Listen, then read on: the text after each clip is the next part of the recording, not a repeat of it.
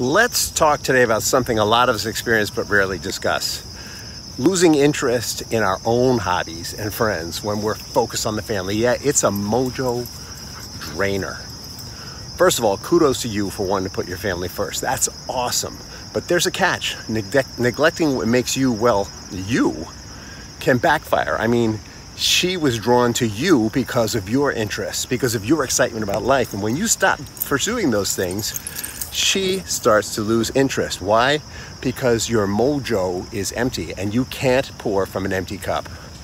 When you neglect your own passions, friendships, and interests, you're not just depleting your mojo, you're actually becoming less of the partner and dad you want to be, less of the partner she married you to become. Remember, your family loves you for who you are, all of who you are. All your hobbies, your friends, all these things aren't just you time, they're recharge your battery time. And believe me, a recharge you is a better you. And let's get this straight.